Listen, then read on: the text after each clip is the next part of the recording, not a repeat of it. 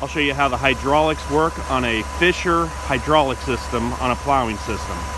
The hydraulic system is a Fisher system, and the plow is actually a Meyer plow, so they're two different things. In the cab we have a toggle, and we can raise the plow from there. We can also move the plow left, and we can move it right.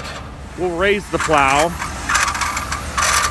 The center column is what raises and lowers the plow. We'll drop the plow. There's two pistons that move the plow back and forth. With the plow raised, we'll move the plow left and right. There it is in the right, and there's the left. This ability to be able to move it left and right is really handy when you're plowing snow. And because it's hydraulic, it's really fast compared to electric. Right there's the hydraulic pump, and it's hooked up to the pulleys on the engine.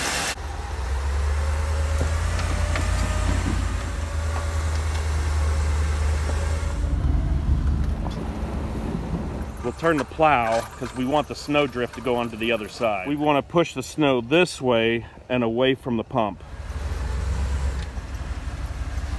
We'll push that snowbank nice and slow and steady.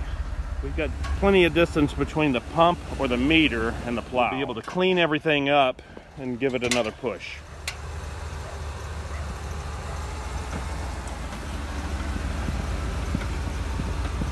Push that snow over the edge. So that looks good.